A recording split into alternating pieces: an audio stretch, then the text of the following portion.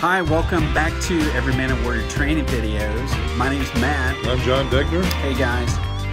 Last time we talked about the topic of what's next, and John and I just kind of want to talk about that topic, but it's hard. It is a hard question to answer, and what we really want guys to remember is the importance of having a daily quiet time, right? That's right. And digging into God's Word Right. the way that Every Man and Warrior has taught us topically through these important issues that we learn from Every Man and Warrior. But when we're done with EMAW, I know I struggle with continuing it to have those deep quiet times, right?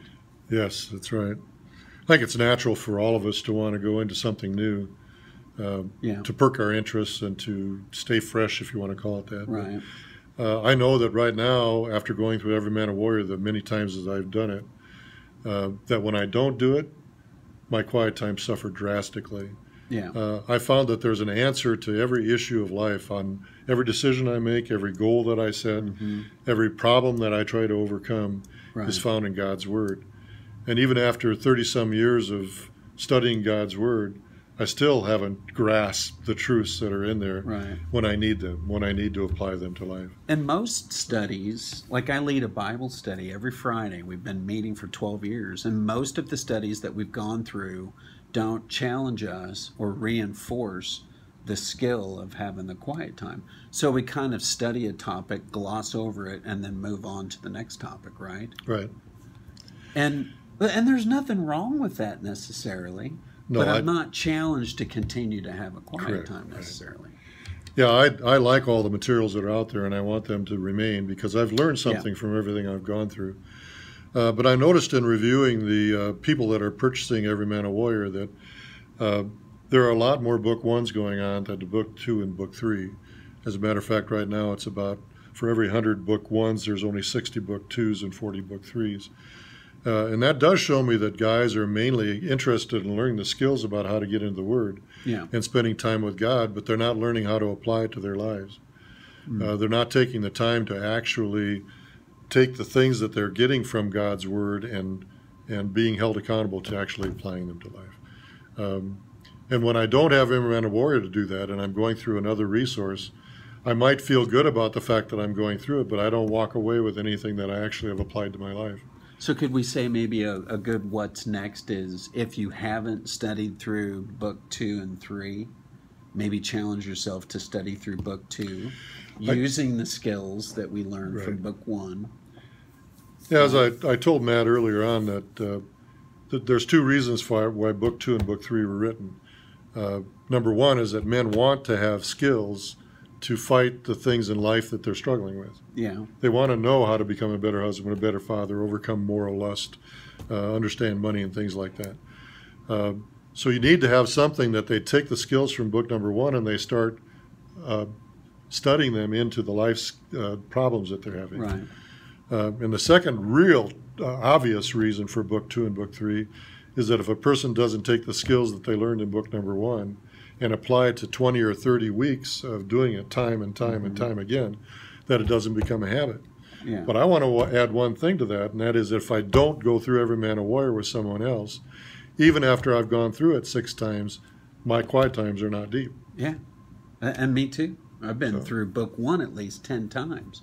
And if I just took my son through book 1. Oh, tell me about that. And there was about a month gap between book 1. We skipped book 2 because he's young, and we started book 3. And I asked my son, "How are your quiet times going?" And he goes, "They kind of fell off." I'm like, and so we talked about it, and it was great for this video. But so we talked about it, and it's because we weren't sitting down and challenging each other and holding each other accountable. And there wasn't material that was leading him to have a quiet time and to dig into God's Word. John, the other thing is we only remember 5% of what we study, right?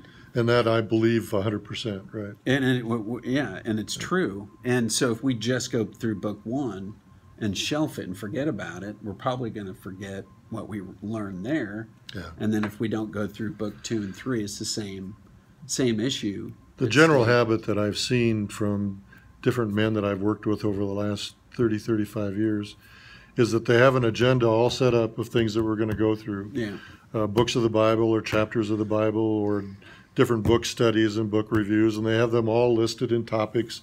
And then they say, okay, we're going to go through all these topics and we're going to talk about them, and at the end we'll all be right. Corrected, right? Yeah. Every time.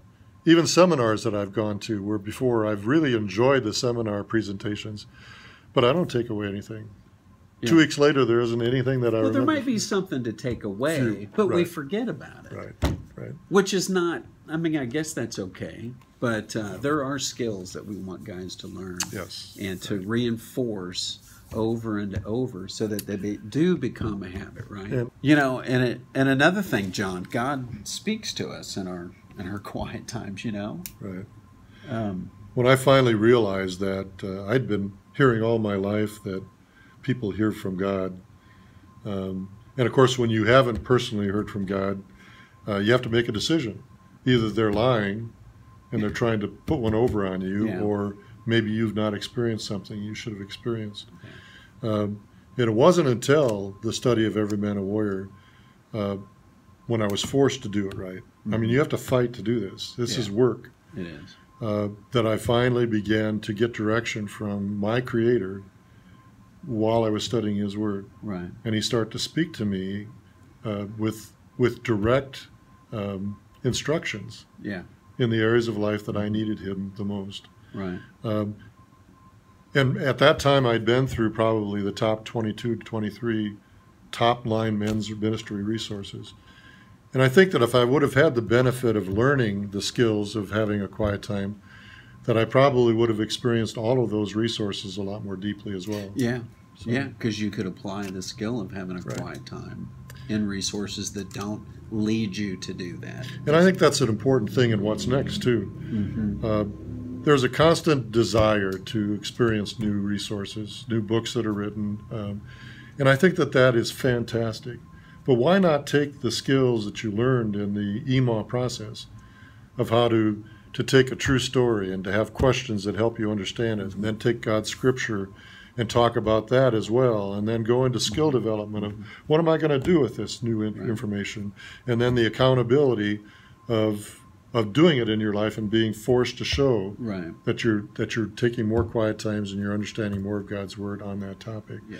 And you can do that in, I don't want to use names of material, but you can do that in just about any key men's ministry resource. So. I think the bottom line we were talking about is we have to fight for this. Yes. We really do. Spiritually, time management-wise, we really have to fight for this. And if we haven't talked about this before to the guys, there isn't one of you that isn't involved in a battle right now. Mm-hmm. You're struggling with different things in life, and it's all different with each of you. But the visualization that Matt and I had is that many of our friends are soldiers that are laying on the battlefield with arrows and spears sticking out of them because of what the world has done to them, and they don't even know that they're bleeding out. Learning the skills of how to get into God's Word is the sutures, it's the salve, it's the Band-Aids, it's how to help each other remove the arrows, heal the wounds, and get back in the battle. Because we're all in a battle. So, hey, thanks so much for joining us today, and we're eventually going to be getting into how to use the church to make disciples. So, until next time. Look forward to it. Take care.